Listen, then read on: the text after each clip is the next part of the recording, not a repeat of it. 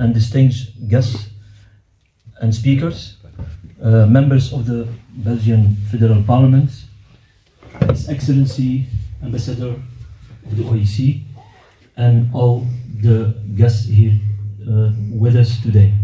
We are honored on behalf of IDARA, the European Development and Research Academy, to welcome you in this special event. Strategically important region will be critical in the future of geopolitics as well. So very much looking forward to exploring these topics with all of you today.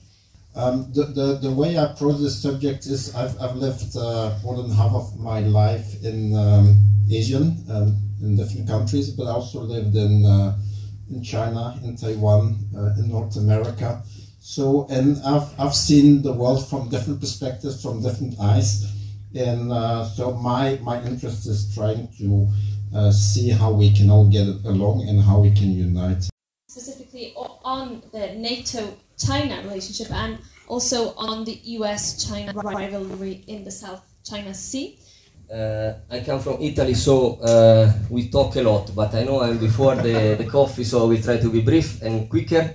But I thank Tio for the spot on NATO. Oh wow, so you speak some Italian, great. Yeah, we will talk in Italian later for the coffee. So, as the moderator said, I spent 5 years in NATO as an analyst. So, you know, when you work in NATO, you are always NATO, because NATO, we forget about that, but is a political military alliance. My thanks, of course, go to all the three speakers. It has been very thought-provoking for me, and I will, of course, not necessarily be speaking on behalf of the OIC, because, you know, I am also a career diplomat with interest in multilateral diplomacy.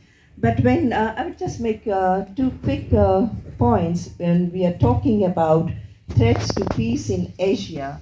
Jordan, the former Minister of Interior of Jordan was there. There was a big delegation from Morocco, from Tunisia. And they said, yeah, your report is good, but you don't have to teach us lessons on human rights. We just want peace in the Middle East. And then there was a lot of fuss about Israel, like always. Interesting. I said, but for me, there's no problem to talk about peace. I want peace for everybody, and suddenly I want peace in North Africa, the Mediterranean, and the Middle East.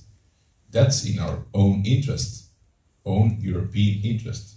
Allow me first to notice that in an era where manufacturing has become a global endeavor and international trade leads to growth and prosperity, and we all adhere to the fact that developing countries are benefiting from the gains of the international trade.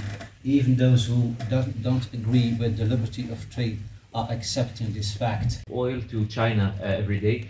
This oil is essential for Chinese factories to produce products and to ship to all over the world, not just the Middle East. So technically, when Iran or Iranian militias fire drones or missiles at Saudi oil facilities and interrupt our supply, first of all, as we all know, prices will go up. Interruption of oil supply, shortages might happen. The same when Iran intercepts oil shipments through the Gulf. It is China that is being impacted. And another reason is, at the moment, there are 4 paralyzed Arab countries. Those are Syria, Lebanon, Yemen, and Iraq. And they're paralyzed in front of Chinese products as well as European and American products, not because of Saudi Arabia, but because of Iran malign activity. If you see the recent American administration as having applied a sort of disenfranchisement in the Middle East, the last one promise is what role the EU you see playing in the whole Saudi-Iranian rapprochement on paper. Interest and questions on the topic.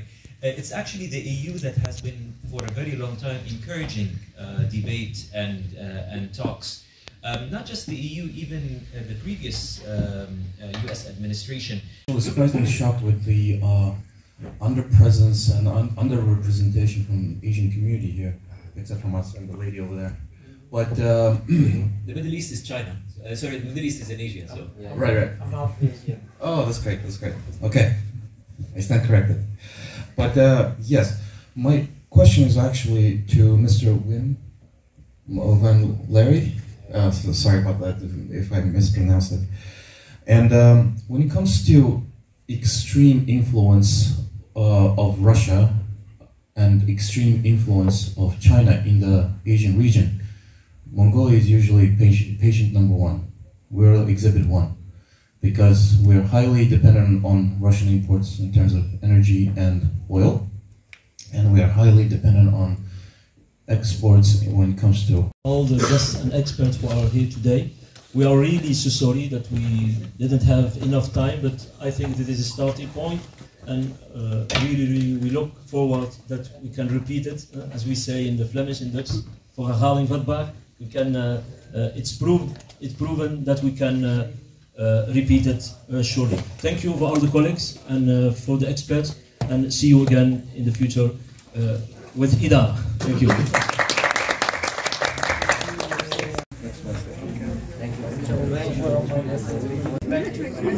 For politicians on 10, they don't be again. 117.